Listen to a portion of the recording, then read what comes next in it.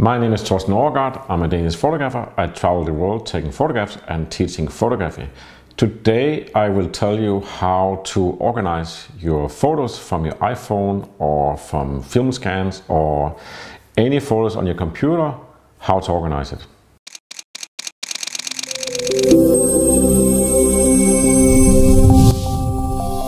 If you have looked around on your iPhone or on your computer recently, you will see that you have accumulated quite a few documents, emails, videos, photos, and it's just kind of floating around, and probably you have some kind of system to find it when you need it. And sometimes you can find it, sometimes you can't, sometimes you lost it, sometimes you didn't.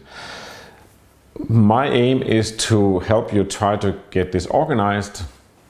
It's not necessarily something you can just do in 5 minutes. It takes courage, it takes a little bit of know-how, and it takes working step by step to get it organized. And then once you have that, then you actually have a system that's going to help you in the future. And you will need that because chances are you're just going to accumulate more and more and more. So once you remember you had a few hundred pictures and then you had a few thousand, and suddenly you have 10,000 or 20,000 or more than 100,000 pictures and video files. What do you do with it? How do you find it? There's a system to that, and it's something that I have done workshops in. I also done like my Lightroom Survival Kit and my Capture One Survival Kit. Lightroom is an editing software. Capture One is an editing software that semi-pro or professional photographers use. Basically, you need it for all digital cameras. And I've done manuals on like how to survive those software, but also survive the whole workflow. So those survival kits, 80% of it is about how to organize your workflow. It's not so much how to use the software, it's how to organize your digital life it's about. So I'll give a little crash course in that, and it's based on you could say many years of experience, or more than 10 years of experience with working with digital cameras and digital files. Well, it's actually 20 years now, time flies. So what I have these days is I have this seemingly little hard drive. This is 4 terabyte hard drive. It's a solid state hard drive. On this one I have all my final pictures. So if I want to find a picture of for example Seal at Soho Hotel in London, I can find it. If I want to find Bill Clinton in the Faroe Islands, I can find him. If I want to find Trump in the White House, I can find it. If I want to find a picture of my daughter or my 2 daughters dressed up in 1874 dresses for a Christmas shoot, I can find it. So how come I can find these things? On this one I have about 130,000 pictures that are in high resolution. They're ready for gallery printing, ready for any kind of use. So how come that amongst 130,000 pictures I can find a picture like this? The answer is simply keywords. This is actually just a backup, because I have also on my computer here, I have the same folder with 130,000 pictures. And keywords is words you put into a picture file, you attach to a picture file. You don't see it in the picture, but it's in the digital file. I mean, there's lots of ones and zeros making up a digital picture file. Either you scan it or you took it with an iPhone or a digital camera. It's all digital. And in there you can put a description of the photo, you can put copyright information, you could put geotagging, where was it taken in the world, but mainly you can put in keywords. And keywords is the fundamental of finding things. Is when you look at Google, you put in keywords to find something. It's also most likely how you find emails these days. You put in keywords, either the name of the sender or the subject or some word that might be in the email. That's keywords. If you don't have keywords and things, the only way to find them is to go through all your emails or go through all your pictures. And you can tell that's a mess if you even ever try to have to look for something visually. It's just too much work, and sometimes you give up. So you have to have a system, and the system is keywords. Keywords is actually an old school thing in photography. It's long before Google. You would photograph on film. So for example, in the 60s, 70s, when photographers were photographing out in the world, like war or something, then they would develop the film in a hotel room, in the bathroom or something, and then they would make prints of it. And then they would transmit those prints via telephone, a scanner that was attached to the telephone, back to Associated Press or the newspaper. And as part of the print they made of the photo, they would write who took it, what date was it, where was it, and they would write what is the story about this picture. And that would actually make up the text on the picture file, and that was called IPTC data. It's still, if you look in a digital picture, it's still called IPTC. So there's a container in the picture that you don't see, but is attached to the photo, is IPTC, and that is simply just an old school telephone code for keywords and description of a picture. And that's what your pictures have to have for you to be able to find them, but also for if somebody else finds your picture, then they can see what's the story behind this picture, when was it taken, who is in it, like when, who, what. That's what should be in a picture. So how do you do this? Well, there's different scenarios, so let's just take the possibility. Let's take an example here of some films I had scanned in a scanner service in Denmark. We're going to use the phone later. But if you go look on the computer here, then you would see here that I have a folder here with the pictures, and this is from a long time ago, from the kindergarten my kids went to. I have twins, there's a boy and a girl, they're 24 now, and back then they were like 6 years old, so that's quite some time ago. So to put in keywords in any type of digital photos, you could, actually the best way currently is to download Lightroom, the standalone version. There have been different software existing that was like virtual catalogs where you could pull in photos into them and you could add keywords and write the keywords to the file. A lot of those software stopped existing as Apple upgraded or changed the system software. They just gave up on that. So it wasn't like, you could say it wasn't a big deal. So what you need is you need to find Adobe Lightroom, and it has to be classic. You're not going to get into a cloud software or something like this. I'll get into later why you're not going to use a cloud software and why and how you get your phone off the Apple cloud or any other cloud and get them into your archive. Because that's a very important thing, that you have your own picture archive, and you also have to have them keyworded. So you're not going to leave that to some cloud service or some software company or Apple or somebody else or Microsoft to hold your pictures. You're going to hold them yourself, and you're going to make sure that they're organized so you can find them and you can use them. So here we go, Adobe Lightroom Classic, and you can see there's a few choices here, and you go here. So here, desktop photo editor, perfect. That's the one we want to do. And what you can do is, it costs like $10 a month or something to sign up for this. You can also buy, I think, the whole thing. And that's actually interesting because I'm just looking here. I'm searching for Adobe Photoshop Lightroom Classic, it's called. And what I get down here is I can get Lightroom Classic as part of Adobe Creative Cloud for $10 a month, $9.99.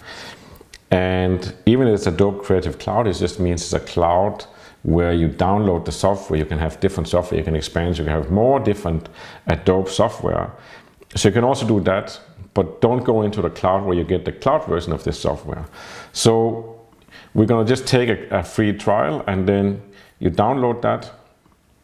I've used it a long time, so I actually do have it here on my computer.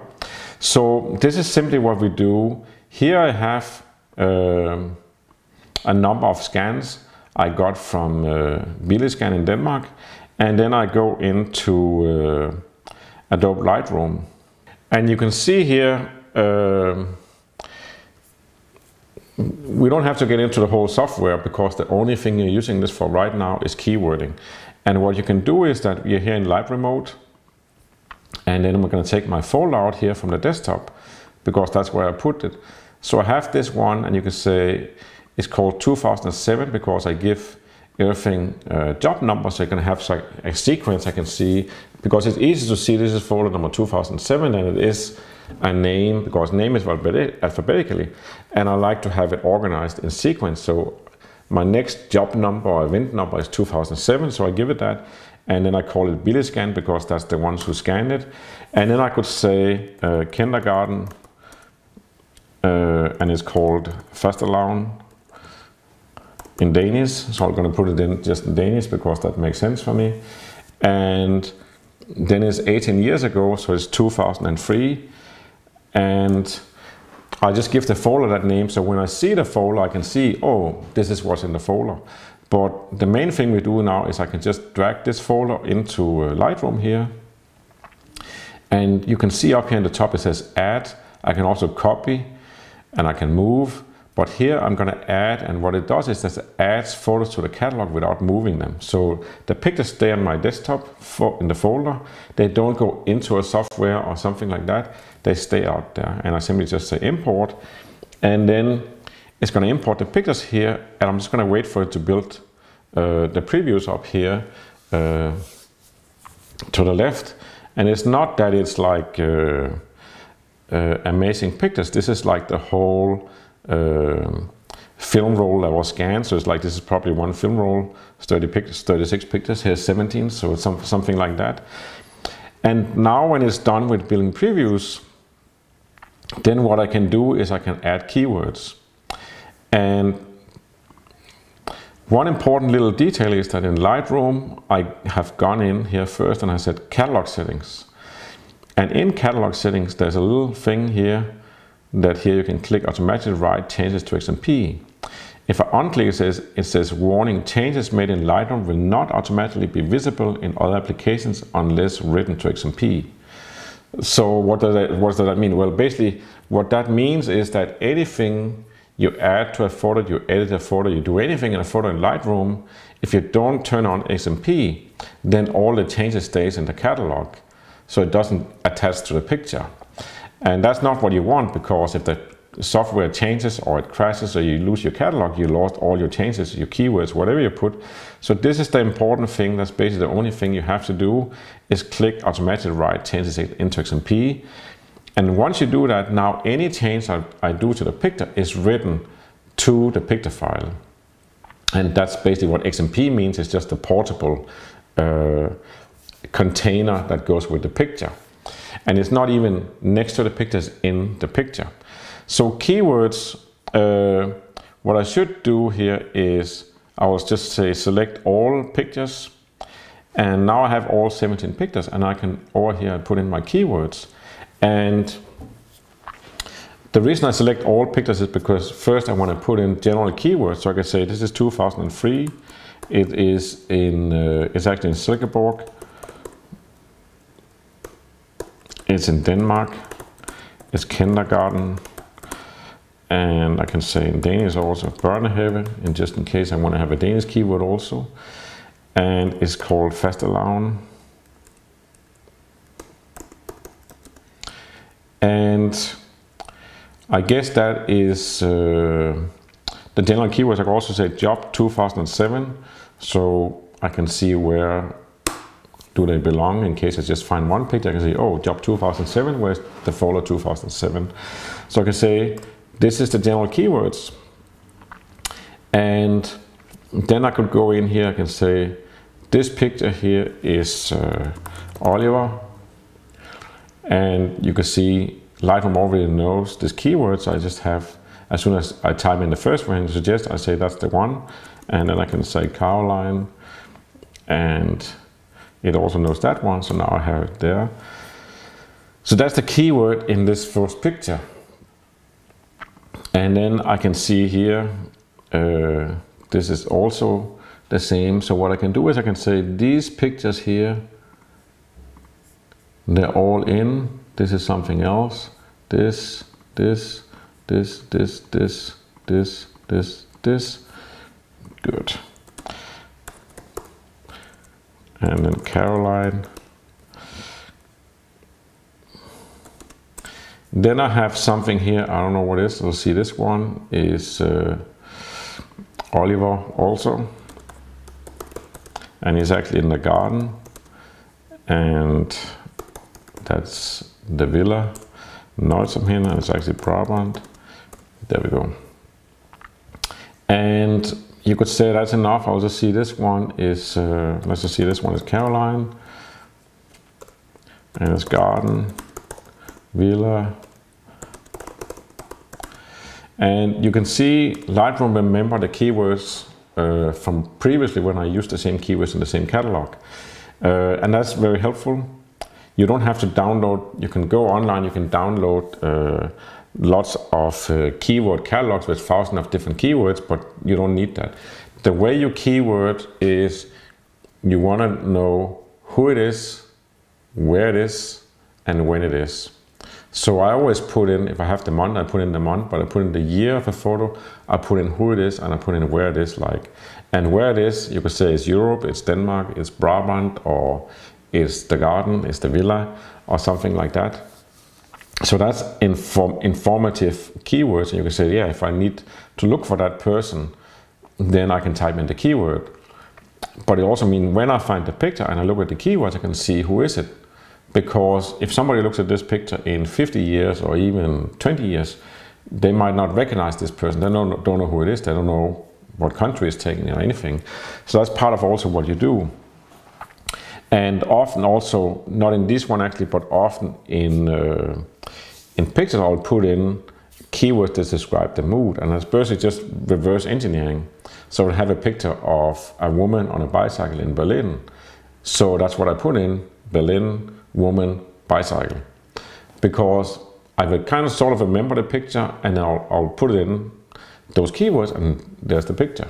I can also put in a picture and I can say sunset, or I can say beauty or aesthetics, and sometimes I will have I will add a keyword, depth of field, because I know it's a good keyword because I might need a picture to illustrate depth of field, and then I type in that and that's the picture I find.